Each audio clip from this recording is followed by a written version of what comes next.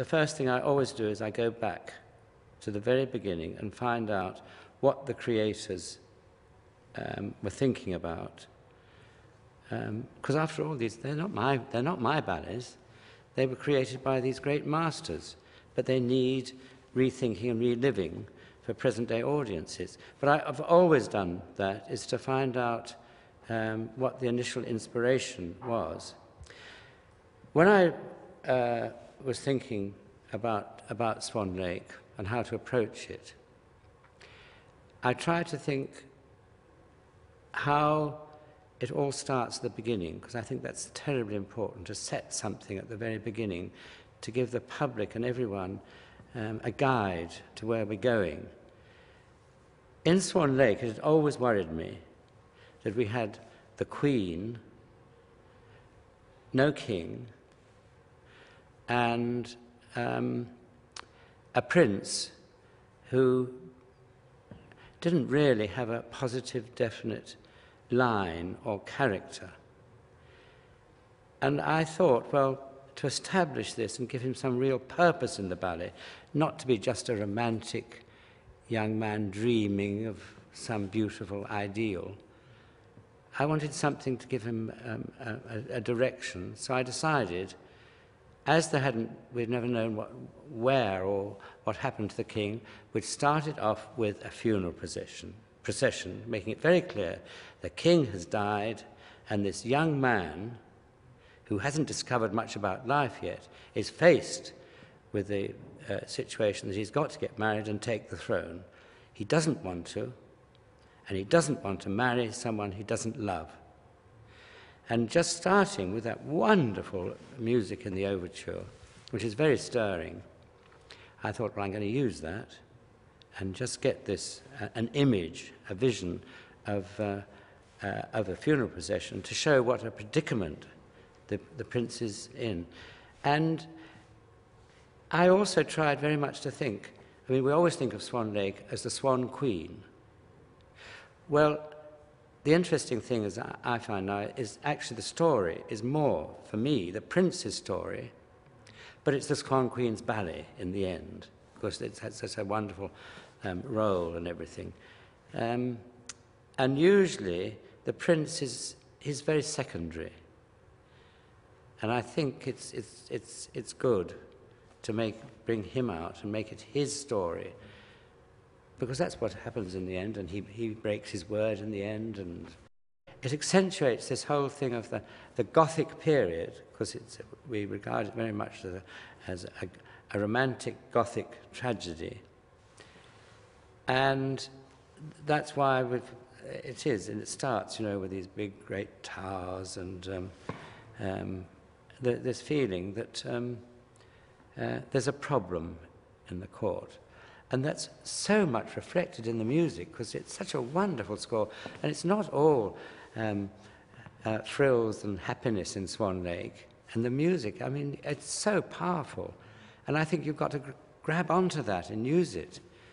And I mean, don't misunderstand me. I hope I haven't made it into something when it's all dreary. It's not. It's full of life too, and hope, and that's why at the very end of the ballet, although the prince and the Swan Queen, they decide there's only one solution: they have to kill themselves, which means in fact, they are reunited in paradise. So we get the double image at the end.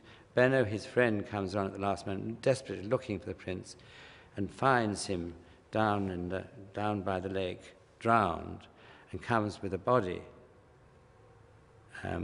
walks forward with a body. And at the same time, up in the heavens, you see the prince and Odile, Odette, Odette, the good one, reunited forever.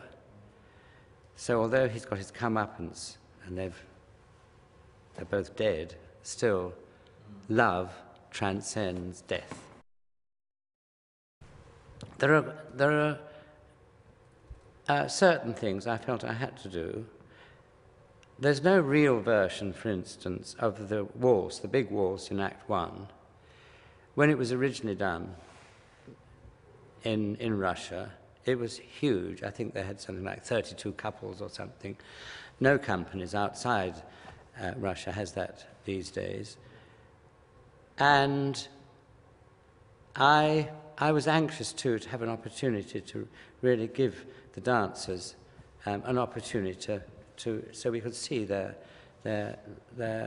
potential and their talent. So I redid the waltz.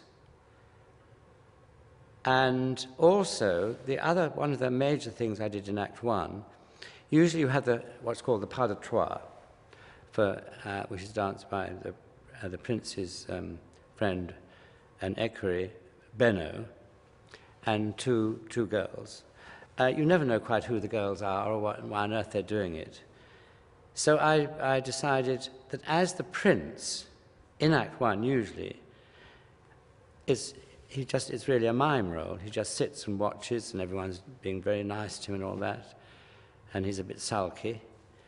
I thought, well, heavens, let him dance as well. So I brought him in to this and incorporated a solo in it.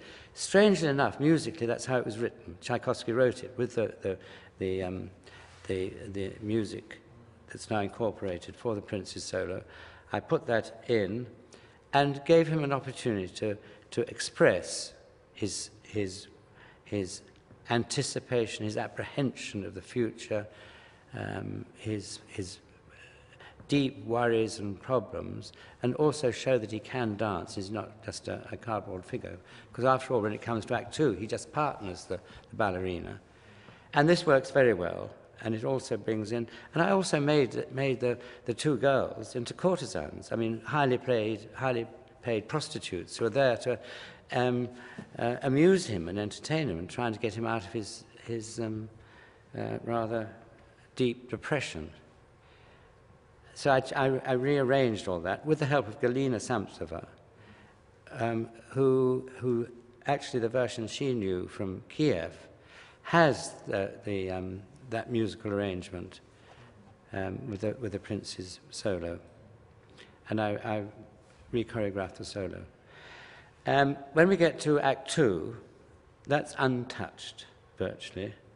It's different slightly from some versions, but it's based very much on the Russian version that Galina Samtsova knew from Kiev, where she was ballerina. And I think it's one of the most beautiful versions of Act 2, choreographically and pattern-wise, and the steps are virtually the same as most companies now do, but the style of it is very, very beautiful indeed. So that is original Ivanov, I would say. When it comes to Act 3, there are certain things, again, I changed, again with the help of Samtsova, the big national dances like the Hungarian Sárdas. We used her version that she knew from Kiev, and also the mazurka, which is usually rather sleep-making. It tends to send one off to sleep a bit. It's rather just endless people mazurking around the stage. But it's a very good, interesting and exciting version of the mazurka, the Polish section. And I redid the famous Neapolitan dance. Usually it's done just as a couple, and the version I've always known was choreographed by Sir Frederick Ashton. I didn't feel I had the right to use his choreography. And anyway, I didn't want to have just two dancers. I wanted to spread it over more artists in the company. And so I redid that with four dancers. And that again, especially here, I have to say, the way they dance it here is better than anywhere in my other productions I've done. They're stunning. And they really get to grips to it, and they're together, and they're exciting, and it's a real tarantella Neapolitan dance. I'm thrilled with that. And the main thing, of course, in Act 3, with all the acts, is the dramatic structure of the ballets. But the great change, in a way, was Act 4. I redid that a lot. And again, you see, sadly, with Swan Lake, you get to Act 4 and people think, well, we've seen Act 1, we've seen Act 2 with the White Act, beautiful, and excitements and all the technical feats in Act 3, and then think, well, while we've got to see Act 4, nothing really seems to happen much. So I made something really happen. I've made it much more dramatic, and I've put in an extra pas de deux for the prince and the Swan Queen, really to bring out the tragedy and the drama of the whole situation. And I'm not the first person who's put in a pas de deux for it, but the way it's worked musically, and although basically most of the choreography is mine, it is still very much in the style of Ivanov, and also Samsa again. We worked very closely together about that, recreating and developing it all. So those are the main things I've changed.